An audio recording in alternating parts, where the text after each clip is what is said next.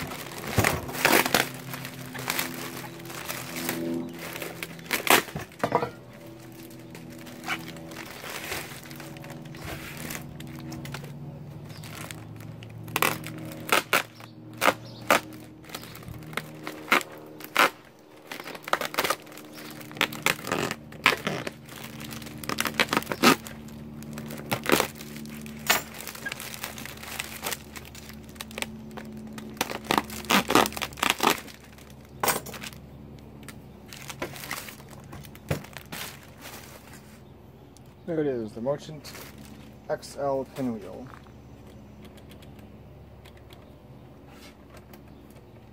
And everything's jammed. Yeah. Alright, let's take this apart. So the only thing that works is this, which is the clearing handle for the accumulator. If I put something in there, well, sort of works.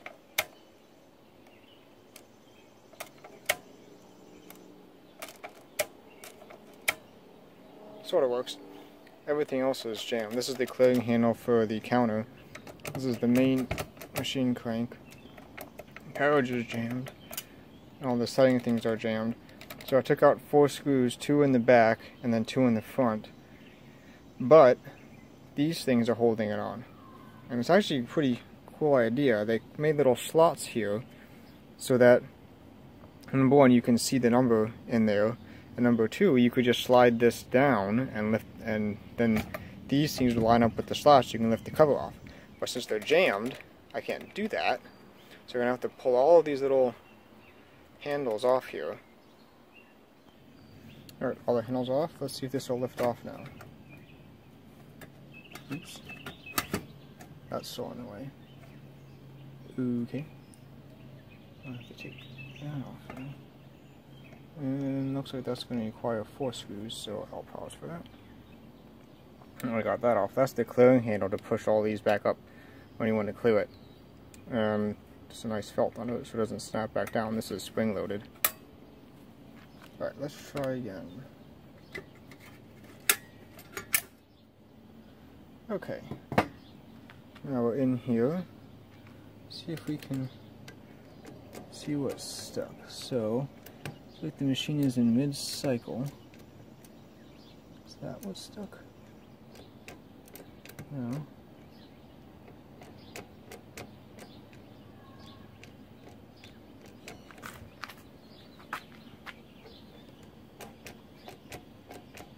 Looks like it might be this mechanism down here. I don't see that moving at all. Although that might not move for the whole cycle.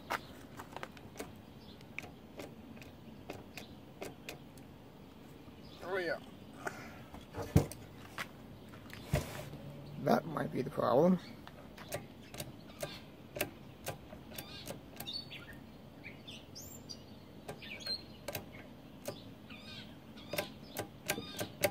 Yeah, let me see if I can figure out how to disassemble this further. Alright, let's see if this side will come off now.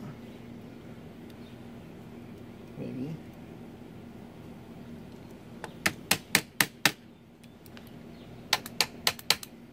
Yeah. Got all the screws out of it, I think. Yeah. Shouldn't be anything holding that now. Let me take a look at it. Okay, so I got it moving now. The problem was that wheel back there had expanded and jammed itself against the counter up here. I managed to break a few pieces of it out, It's obviously not going to work anyway. I mean, that wheel, all that wheel is for is the counter drum. So just without that wheel, the first position in the counter here isn't going to count. I'm not. Actually, that one might just be for 10s carry. I'm not entirely sure. I have to check into that. It's either for 10s carry or for counting, and it just affects this first position here. So I'm not really going to be too concerned about it. They wouldn't work in that state anyway because these little levers are what move back and forth to engage the, or to affect the 10s carry, and they were stuck in place because the pot middle had expanded. So I managed to chip that out to get this moving, and the reason I had to get it moving is because the carriage was stuck in place. Actually, it's still stuck in place. Now it moves. Stiff, but the carriage was stuck in place because the machine was halfway through a cycle, and I think in order to get this side off, you have to take the carriage off and lift this carriage plate up. Because I took all the screws out of this side and it's still solid in there, so I think this plate here must have pins that go down into this here, so you can't just slide it out. You actually have to lift this off and then pull that out, I think. Regardless, it is moving now. I would still like to see if I could get the carriage off to get that apart, so I could clean the rest of that pot middle out of there, so that this moves smoother. That works. Does this work?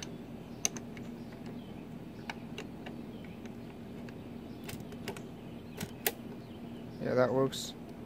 This is not in the right place. I don't have the spacer on right now. So let's see if we can figure out how this comes off. It looks like, so if you notice, this pointer moves along with the carriage. So this rod is attached to a geared shaft back here, which is driven through a gear off a geared track on the back of the carriage. So that's why this blocked here, because this hit the end. But it looks like there's a little screw down there that if I take that screw off and swing this out of the way, I can pull the carriage even further and slide it off. And they even have a little tiny hole in the side there for you to access that screw. But I need a smaller screwdriver, so let me go get that. I managed to get that screw off. You can see this thing is loose off its shaft now. So let's see. Oops. Maybe this will work, maybe not. I want this to... oh. Alright then. It just unhooks off there. Fine. This to... nope, it's still locked on. By something. What could be holding it now? Let me take a look. So I've taken these plates off. At least I think I am. See if the carriage will lift off the front then.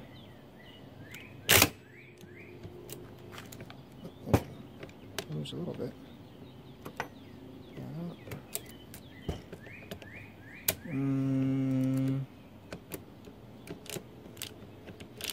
Looks like still no.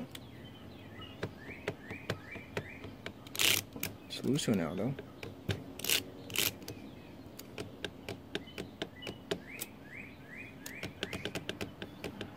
Alright, let me keep looking. Okay, it was just hitting on here. It actually does just slide off the end like that. So that will give me an opportunity to clean this out and grease it. You can see on the back there is the tooth that slides on here that engages this. So that, well, that probably still had to come off to get that out, but anyway, it's off now.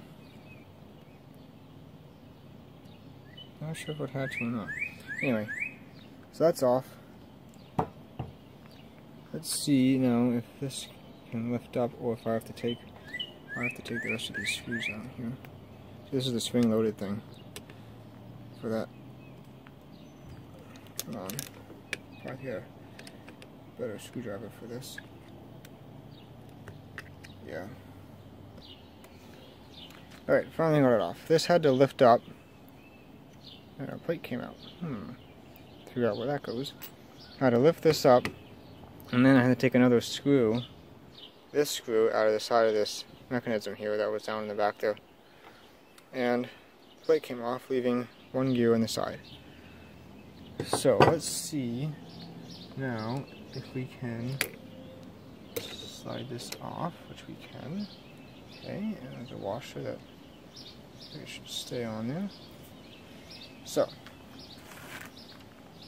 this is the ripple carry for the counter. And it looks like all it does is the carry, I think. Not sure, I'll have to see where the actual, that fell out too, where was that? That must have been in there.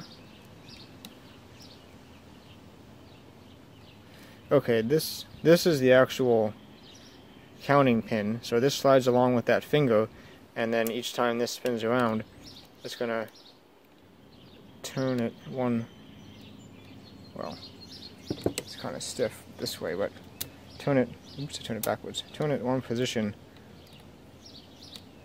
each time around, and that slides back and forth with that finger to whatever, well, that's not a position, but slides back and forth with that finger to whatever position you're in.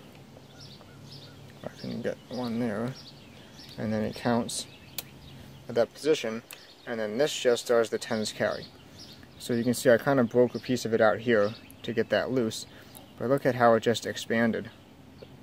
So look how flush that one is, and look at this one just all expanded, puffed up all over the place.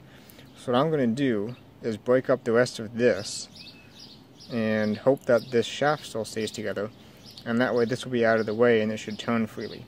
And the only thing that will affect is you won't get tens carry from this last position. Everything else will work just fine. And if you look at just how brittle this metal gets, I'm not quite sure why only this one did it. Unless these other ones here aren't pot metal, which would be kind of weird, but you can just break pieces off. Well, I could get in there. They just crumble right out.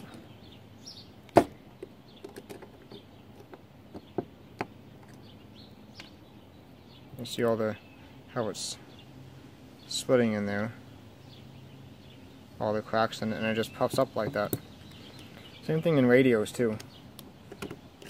They make different radio parts out of pot metal, like the chassis or the dial or different things, and they just puff up and crack over time.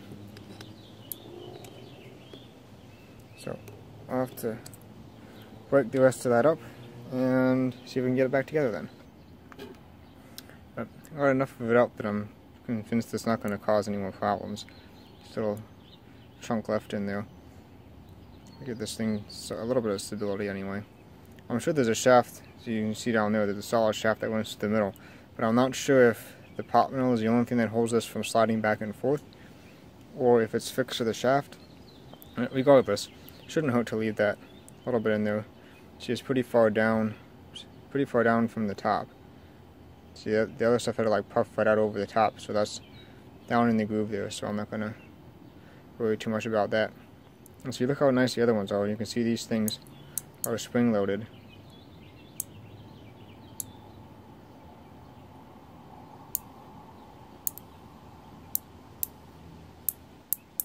And those are the 10 carry things. So if you saw my previous video about the Brunsviga Model A, there are little, if I can show the right thing, there are little on the back here. It doesn't fall apart when I lift it up. These things pop down. If I turn this the right way, it should eventually pop down. Hold on. There it goes. See how it popped down? Those pop down, and then as the pin slides past them, this pushes the pin over to turn the next wheel one place, and then this pushes this back up. So that's how the tens carry works. So all that's going to happen is now we're not going to have tens carry in the very first column. Not a big deal. The next thing I'm going to do is try and oil most of this up. it's pretty sticky. This is supposed to be the thing for the bell, and you can see it's pretty stiff, not even barely hitting the bell. These are the cogs to latch the carriage. See, that sticks down when you push it down. That's pretty stiff. So I have to oil those. I'll clean this track off and see if I can oil that too. And if I can blow some of the dust out of here and squirt some oil in there. And then we can start putting this back together and see if we mess anything up. I've got some lacquer thinner here. We'll see if we can clean up. Yeah, it looks a lot better. See all the stuff coming off of it.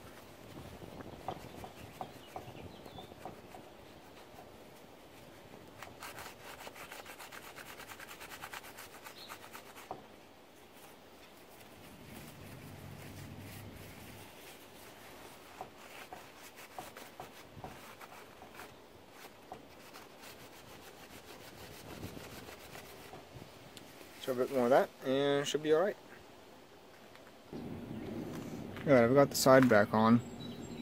Timing of this is important. This has to be pointed down like it is when it's in the rest position. Otherwise, it won't count correctly. If you have this like, you know, off to the like up here or back there or something, then it's gonna mess. It's not gonna increment at the right time in order for the carry to get picked up. Because this has to increment before the pins on the back pass to do the carry. Otherwise, if this increments after that, then you miss the carry. It won't carry over at 9. It'll carry over the next time. Or carry over at the wrong time, basically. This will hit. This will go to 0, and then the next time you crank it, it'll carry over to the next column, which is not accurate. But now, see, hit 9, then it carried right over to 40. If this was in the wrong position, it would hit 0. Then it would go to 39. 30, then 41, because it wouldn't pick up the carry at the right time. But that's back together, and that timing has to be set as you put the side on. So there's no way to adjust it now, or at least not that I can see, when with the side on. So that seems to be working. So the next thing to do would be to put the carriage back on. And if you look at this here, you notice there is a notch here. Focus. So this has to come off in order to take the carriage off, because I'm pretty sure that's what the carriage hits, this latch, that to prevent it from sliding off the end. So we'll squirt some oil down in there in that mechanism and put the carriage back on and see if we can actually do some calculations. Yep, finally got this back together. So now I turn this crank. My counter goes forward. Turn it backwards, my counter goes backwards. Again, there's no carry off this column, because that's the one that was messed up. But if I go to, of course this piece here will be held up by that when we put it back on. Go to the next column, I can go forward. You see it does carry. If I start at 0 and go backwards, starts counting down. You know, the stop detent is not very solid on this machine. It's hard to tell when you've made a full rotation and should stop. See how I passed it again. You can feel it when it stops, but when you're turning, it's hard to feel where exactly it is. Anyway, I put 1 on here. See, now I'm counting up 1 on my accumulator. And that carries. The accumulator should be fine because we didn't touch anything with that. That should clear. It does. This clears. Alright, so I think we are good to put the covers back on now. Okay, so I got this all back together now. Not sure if I mentioned it before, but the timing on the gear down in there, you can see it right there. You have to get, so I can move this over. You have to get this piece. See, the lip is almost straight down. It has to be basically straight down in order for it to mesh properly with these gears up here at the appropriate time. If that's not at the right place, then it is either going to jam up because it's going to try and add at the same time the carry is trying to go through, or it'll miss the carry because it'll add too late after the carry already went through, or something like that. I'm not sure what. I guess it could also add too early too, because there's actually two sets of levers on here, a double helix, kind of, because it uses one spiral during subtraction, another one during addition. So I guess if you had this too early, it would be interfering with the subtraction spiral that goes through first, or vice versa if you're turning it backwards for subtraction. Anyway, that has to be timed properly to mesh with these at the right time, regarding the timing of this drum. Because this drum spins, this drum spins along with this, so the timing of this and the drum have to line up in order to make everything work in here as far as the carry and the counter here. Also, this rod, which is, you can see that, this rod, which is driven off a gear from the teeth on the back of this carriage, this has to be timed appropriately so that when the carriage is locked in a position, this rod is also locked in the right position. If you have that off, then this gear is going to be trying to like drive into one of these wheels, or I think this tooth, if this is misaligned, this tooth will hit on these pins as this spins around. So the positioning of this shaft and the positioning of this tooth on the little cog here have to be timed appropriately, or the machine won't work right. Now that I got it back together, we can take a look at the mechanism here. So see, these things slide. And you can see as they slide, see the little thing pop up there?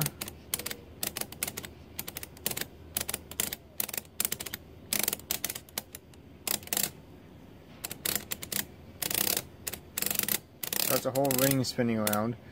So if I set this on, oops, what was that? If I set this on, should be on 3 now, and I turn this, you see that gear pop up? I'm going to turn it backwards. It has a cam, so you can't turn it backwards, so hold on. If I hold that, turn it backwards. Now watch this gear pop up here. See it pop up there? Now it's going to go down. It's going to hit 3 teeth and then fall back in, so it only adds 3 to the accumulator. If I set this on 5,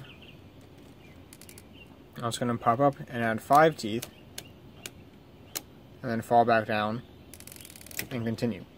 So that is the modified pinwheel design that Friden came up with. Marchant's first calculators were pinwheel calculators. They used the same design as Brunsviga and Odener and I guess Thales, Triumphator, or some others too.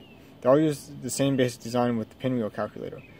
I'm not sure if it was Odener or Brunsviga. Somebody sued Marchant because Marchant didn't license the patent appropriately. So, to avoid the lawsuit, Friden came up with this mechanism so Marchant could continue to manufacture pinwheel calculators and not have to face patent infringement lawsuits.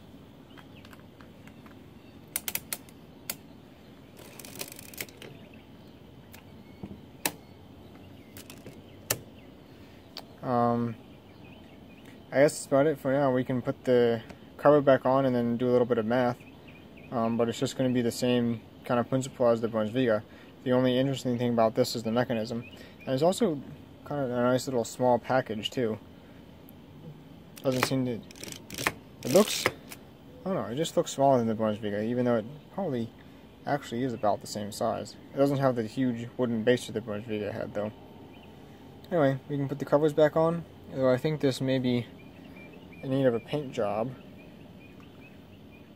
some missing paint, some rust, so I have to repaint that. The logo looks okay though. Hey, the box was right. Alright, so I'm not sure if I mentioned, this would be probably from the 1920s. I'm not sure when they started making these. This is the Model XL, by the way. You can see the serial number is down here. There's your serial number, XL and the number. And this also is the same style of mechanism that would be used in the Marchant EEG9, which is an automatic keyboard pinwheel calculator, which I have inside. I might show that a little bit later, though I have shown that previously. But I'll put the cards back on and do a little bit of math, and that should be about it. Well, in case you're interested, here's a rear view of the machine.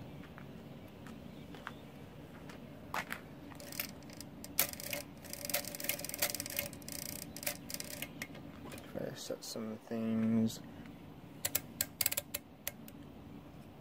That looks a little bent. I don't know.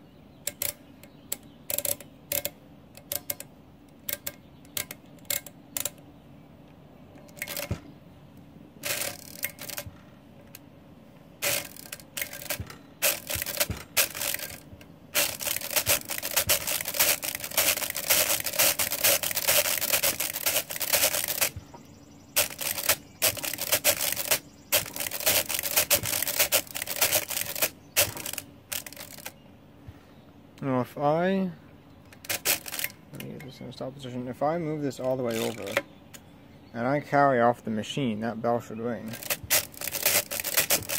That's gonna take a while. Let me just set these up to 9. I can. Wrong way. Let me try again.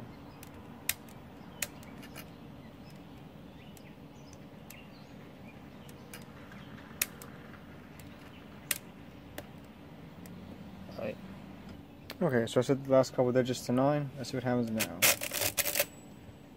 Did you hear the bell ring? Of course, I went past the detent again. Did you hear the bell ring? Same thing should happen if I clear this and go backwards. Bell ring for an overflow. Alright, so put the colors back on and do some math. Alright, everything's all back together. You can see from my little pointer there, we are in the 0 position, all the way on the right. So we can start by adding a few numbers. And you can't see that. So you're all the way up. One moment. Alright, now you can see it. The little number appears in the window up there when you're adding. And you just turn the crank. Maybe. It's not engaged. Try again.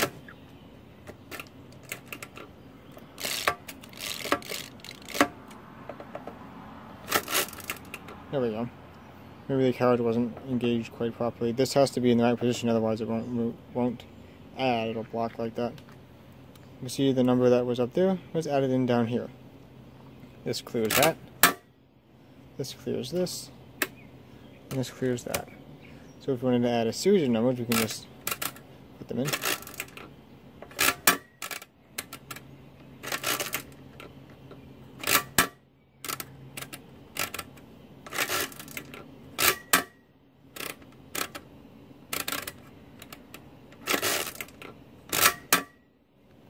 It's a nice smooth machine. This is our counter over here, by the way. Counts how many operations we have. If we want to do subtraction, we can enter a number.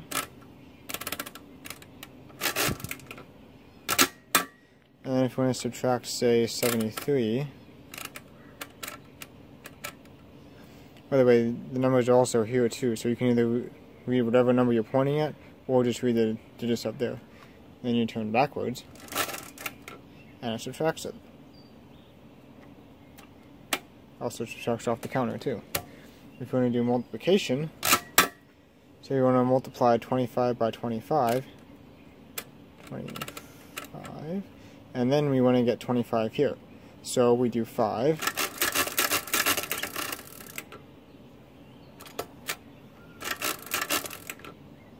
There we go. 25 times 25 is 625. By the way, this just shifts over.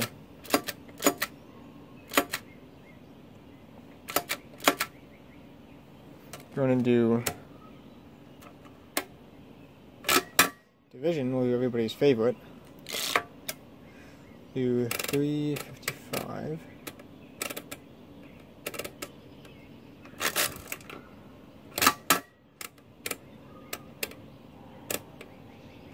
Divided by 113. So now we switch this. Oops. Maybe.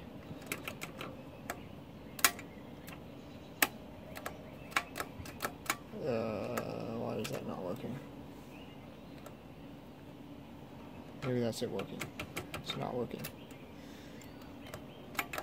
Anyway, that should switch up for division. Okay. Why is that not working?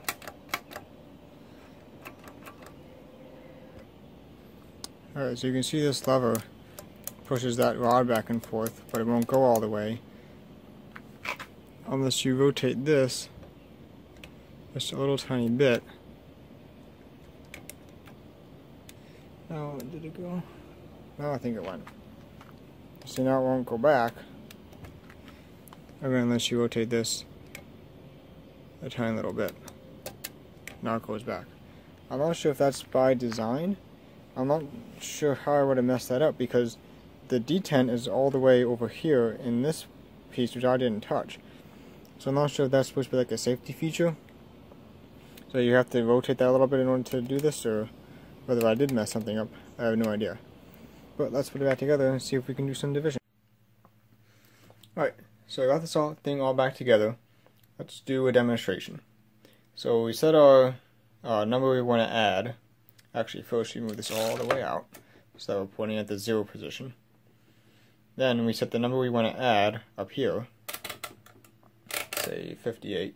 So you can either read it this way, 58, or 5, 8, read it that way. Then we turn the handle going down first, and that adds it to the accumulator. Also increases the counter each rotation. We can clear this that way, set our next number, and it adds.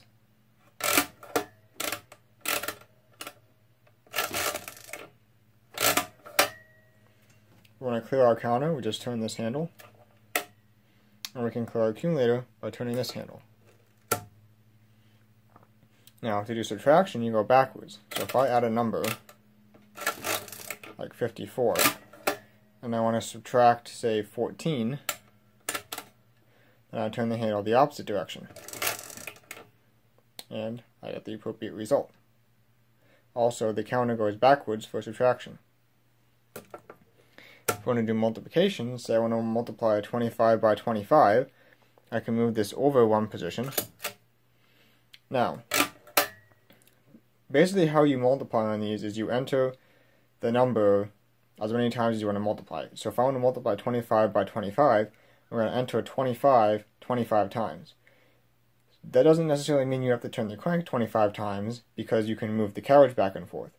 So instead of entering 25 times, I can enter 250 twice and 25 5 times. So if I put 25 on here, now notice I'm pointing at the tens position in the counter. I want that to say 2. So right now, because notice that this is above the hundreds position here, I'm going to be entering 250, because it's essentially adding a 0 in this column. I'm going to enter 250 2 times. See, I did that, I have 500 now, and then 2 here. Now if I shift over, now I'm going to be entering 25, and I want to do that 5 times. So now I have 25 times 25 is 625. For division, it's kind of the same idea, except instead of subtracting in a set number of times, you're counting how many times you can subtract it. So for division, we move this all the way over. We want to set this lever for division to make the counter count up when we do subtractions. So in order to do that, I have to rotate this a little bit. Rotating the There we go. Rotate that a little bit to slide this up. Again, I'm not sure if that's a design or if I put it together wrong. I'm not quite sure how I could have put it together wrong to get just that off, because that is set by a latch in the carry drum, but the carry drum is keyed on the shaft, so I don't see how that could have gotten out of time. But anyway, it's just a little thing to move this a little bit, slide that up. So we're now in division mode. We want to enter our first number here, so we'll do the favorite 355, and we'll add that in, clear the counter, and then 113.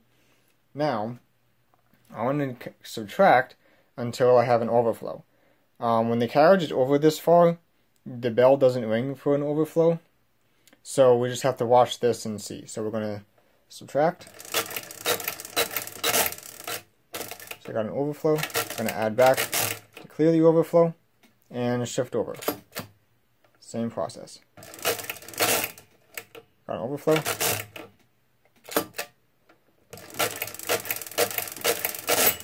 So now the bell rang.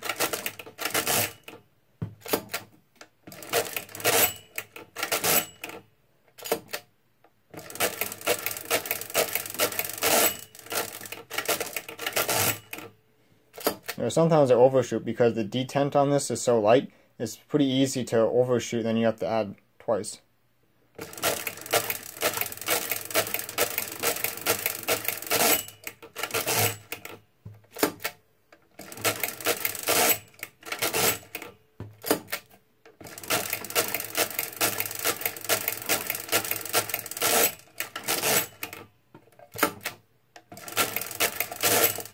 See, that time I overshot, so now I have to go and add twice back. Because you can't, once you start the next cycle, you can't go backwards. You have to complete that cycle and then go back twice. And now we're at the end. So you can see that 355 divided by 113 is approximation of pi. This is your little decimal point, and you set that. We're expecting one whole digit, so we just set it here for appearance's sake. So, that's a little demonstration of this machine. I hope you enjoyed this little look at what it looks like inside this machine, and a little repair there. And now you get to see how it works. So, thank you for watching.